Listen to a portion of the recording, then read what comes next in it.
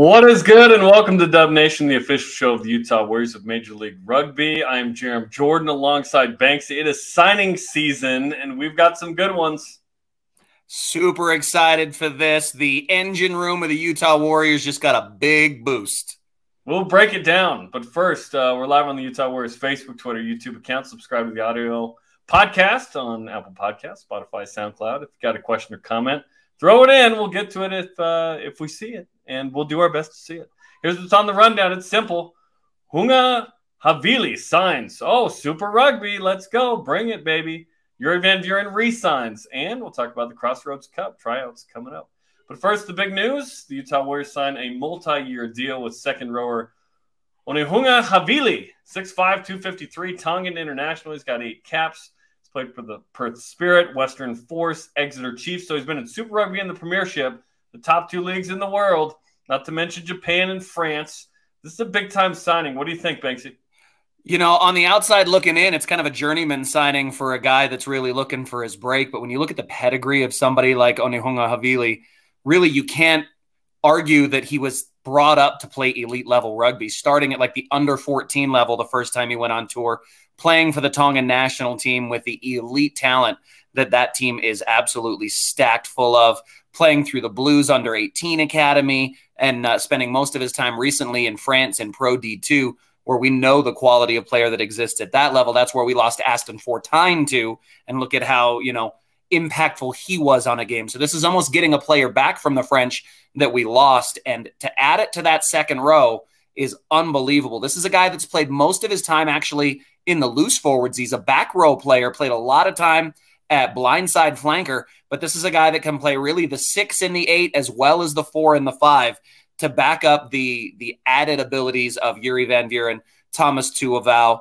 and of course, the Chief and so many others that now we have in this engine room, not to mention Jonah Dietenberger, who we just got from San Diego. So what was a weakness is absolutely stacked with depth now at the second row for the Warriors. And I love that because it felt like a good group. Last year, certainly locks and the lack of depth at that position was tough once Jamie Lane went down. But you mentioned the names. Let's go over it again. Jamie Lane, Saya Uhila, Bailey Wilson. We'll get to Jurie Van Vuuren's re-signing in a moment. Lance Williams, the first-team All-MLR player from last year. Jonah Dietenberger, young guy that came over in the trade from Mikey Teo to San Diego. Thomas Tuivasa.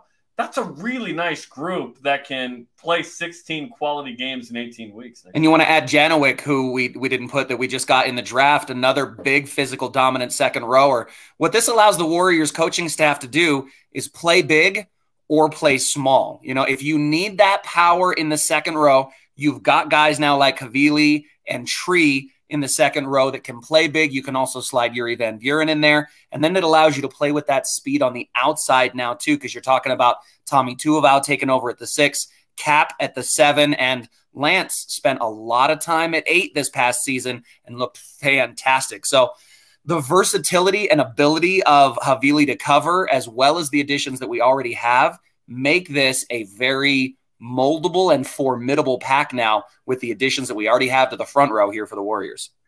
You've talked about what on the pitch they bring. I also like the youth mixed with experience. The youth of Bailey Wilson and Thomas Tuivasa, the sort of prime of their careers, starting with Bailey Wilson and Lance, and your Saya near the end of his career, but a tremendous experience. Still, it really brings it. Had to start at times last year. Jamie Lane, we didn't get to see him a ton. He got hurt. So this is an awesome experience addition that could start, that could come off the bench. You think about some of the youth that in MLR comes off the bench in the final 20, and they gotta take on Hunga Havili. Are you serious? And Saya Uhila maybe? Depending on roles and when you play them.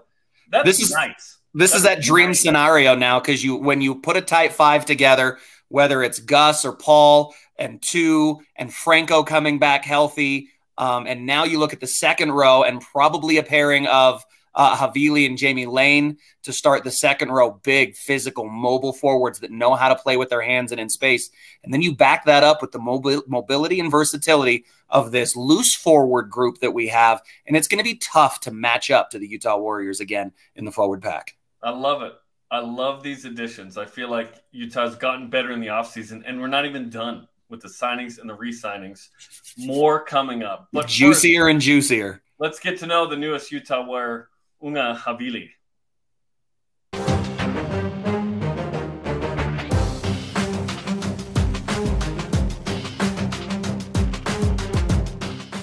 I always wanted to try the MLR, and Utah was my first opportunity. So as soon as I saw that, I got excited and took it straight away.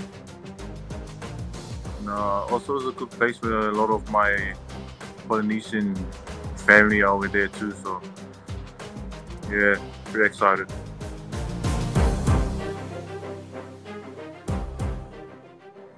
As a young age, I was excited to go New Zealand. But as I grow older, I wanted to explore more. So yeah, America is pretty excited. It's one of the one country that I'm excited to go to.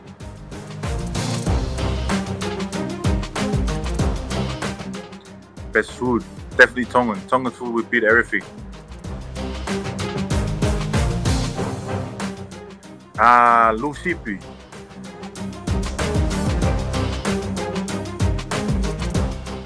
Rugby memory when I first played for my country. My first debut for Tonga. It was my favorite rugby memory. It's just like me representing my family in a bigger stage. Playing for my country where I was born and grew up. It was like an emotional day for me, and yeah, it was just special.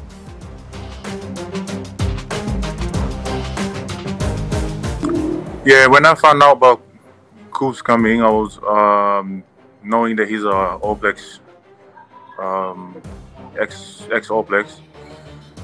I always like the way they play, so I'm excited to see what he's gonna bring to the team, and I'm excited to be playing under his coaching.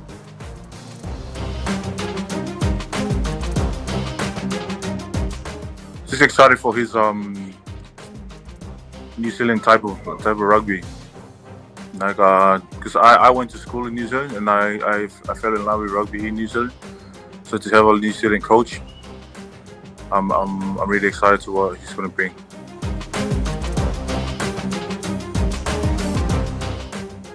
Just knowing the type of rugby they play, what they're playing for, the boys look like they're enjoying their rugby there. So yeah, I'm still excited to go and join in with them.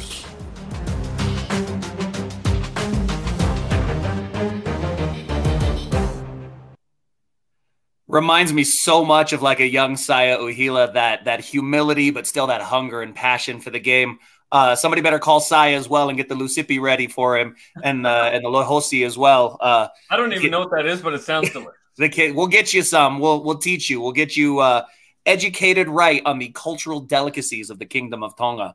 So, speaking of delicacies, let's talk about Halloween. Right? You want to bring the family out. You want to interact with the Junior Warriors in a Junior Warriors clinic and a trunk or treat. It's all going down at Zions Bank Stadium, October 20th from 6 to 8. There's going to be touch rugby games on the main field, a costume contest. There's a team pop-up store. There's going to be a live DJ. Junior Warriors clinic for the kids, and of course, the trunk or treat. So it's time to get your spook on, dress them up as a Junior Warrior, come out, put the fantastic like mullet wig on them. I want to see how many kids dress up as Lance Williams for Halloween. Lance Williams, trunk or treat.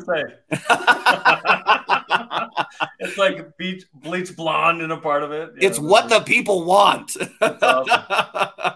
Okay, so massive signing with Havili, and then a massive re-signing in Jurie Van Vuuren. Jurie Van Vuuren has been so good for the Utah Warriors the past couple of years. The South African second row returns, one of the most solid second rowers in Major League Rugby. Let's talk about what he's done. 38 caps with Utah. He's been here since 2020. 36 starts, 7 tries. Last year alone, nearly 500 meters gained, had 151 tackles, 83% tackle rate, second in the league in first and second arrivals at the breakdown, second in defensive arrivals, sixth in breakdown turnovers won. This guy is a ball hawk in every sense of the word, and trying to poach that ball defensively. A big hitter, 6'4", 220, 29 years old. He is returning to the Warriors. And you want to talk about a guy for all of his accomplishments and abilities on the pitch. It's his leadership in the locker room as well. A lot of guys look up to and latch on to Jurie as a positive energy guy. He's got this infectious charm about him that the guys just love to be around. He's the type of player you want in your locker room. So he's a leader in the sheds, a leader with his play on the field, a massive re-signing for Dub Nation. He's also got the straightest hair I've ever seen in my life. Like he's got the perfect bed head. I don't know how he does it. Like people pay thousands of dollars to get their hair cut like Jurie, and he rolls out of bed looking like that. He should create a conditioner because that stuff is amazing. So is that a leave-in or a rinse-out kind of thing? I don't know. It's a good question. I don't have any baseline for reference. Okay, I don't know. Worry about it. You don't have to worry about it. That is a blessing. A few years ago, I shaved my head. Maybe you're familiar, maybe you're not. On BYU Sports Nation, I said if BYU won at Gonzaga, I would shave my head. Well, they would win the next 3 years. So that first year, Gonzaga's ranked third, BYU's unranked, but they win. I shaved my head on the show, and I did not notice how many other people had the same haircut that I did until I had one. It's like when you get a motorcycle, you like notice all the motorcycles or whatever. Any car, right? You're like, oh, there's whatever. I have that too. Right. It's amazing. And I shaved saved rather about 10 minutes every day. I'm not going to act like it's more time than that. Which is, but well, look, you've got this perfectly coiffed wave ready to go right here. Like that's some pipeline Big Island surfing with that perfect part in your hair, Jarom. So call me Willie the Wave at Pepperdine. It's bad. But I'm excited about, and I know you are too, these two signings because the team is getting better.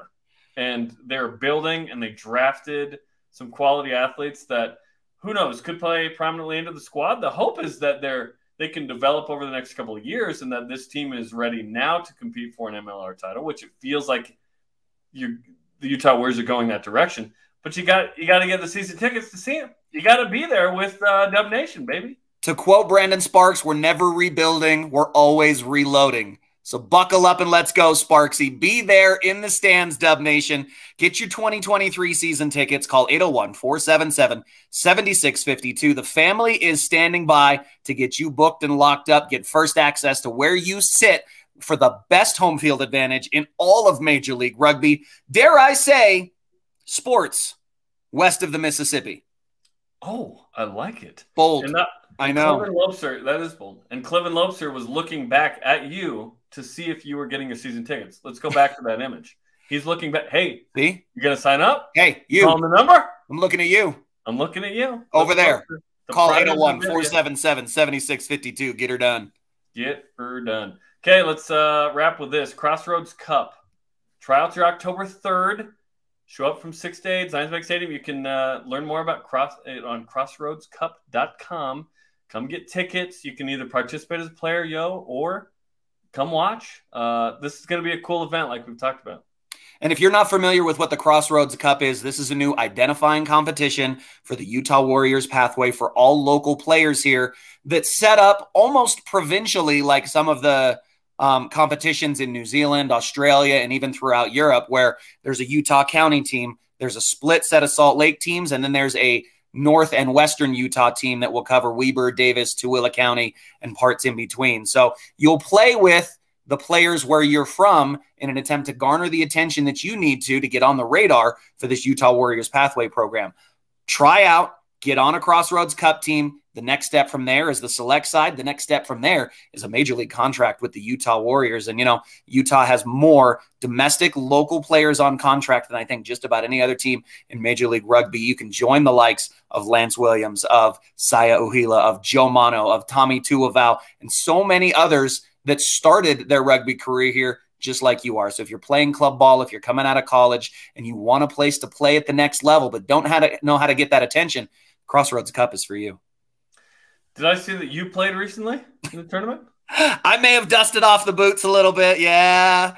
What tournament was it? How'd it go? Please don't pull up a picture of that because I look like a stuffed sausage in a set of rugby kit. But I will say it went good, not great. I got to catch up with the rugby family at Aspen Ruggerfest, which is the third weekend in September every year, playing in the old boys games. And I say play very loosely. I genuinely got hurt in the first game and then did a whole bunch of walking around and missing tackles the rest of the time. So it was good just to have the boots on, to get a run with so many great players like Mike Polyfoul, like Blake Burdett, like Mike Pembroke. Like there's so many incredible Utah players that are from here, as well as the players from around the country that I get to see there that have contracts in the MLR. Guys like Kurt Morath, who we used to have here in Utah, was up there playing. Zach Pangelainen, I got to see Ben Mitchell and so many other greats from now as well as the past of rugby, and got a little peek into the future as well with some high school games. So it's an amazing weekend in Aspen, Colorado, the third weekend in September every single year. And it's one of the few times your boy gets his boots on still. That's awesome, man. That's cool. And Aspen, where the beer flows like wine, right? And the women flock like the swallows of Capistrano, baby. You know it. I saw Blake Burdett at the Killers concert as well. He's looking good. He's lost some weight, and he's got his smile back. So I'm proud of the kid. Absolutely love that guy. Blake, I got a bag for you waiting at home full of gifts and goodies, brother. He said, when are you getting me on the show? So, Blake, you got on the show. You got a nice mention. You got the honorable mention. We got Blake Burdett on the show with an asterisk. Like Mark McGuire hitting home runs, it's got an asterisk next to it. He's nice. Nice. Aaron Judge, hopefully he's clean with all these homers, you know? It's going well. Well, that's good for us. Yeah, we'll continue to bring you what's going on in the offseason. Signings, re-signings, and so on. It's September, but in the next couple of months, we're going to have a lot of activity with the roster. We're trying to make the World Cup for the guys, as we've mentioned, with the kit, the schedule, and so on. And then before you know it, it's going to be February. We're going to be going. So it's going to go quick. We got the Crossroads Cup coming up. There's still a lot going on. The offseason is not super long, which is actually great. We love it here on Dub Nation, and we'll be with you every other Wednesday throughout the offseason. Of course, follow the Warriors on social media and like and subscribe to Dub Nation. One more quick shout out to all of the collegiate teams that are out playing their fall season right now, and all of the club teams all over the country right now. There's so many guys putting in work, and I love to see our sport grow from coast to coast, and a lot of that's going on right now. So get out, support your local clubs, your local teams, your favorite players, and get involved in some grassroots rugby. You're my favorite player, just so you know. Okay, I'll sign a jersey for you. Yes, that's what I want. For Hunga Havili, Mason Benson, Billy the producer, and Banksy, I'm Jarom Jordan. We'll see you in 2 weeks. Go Warriors.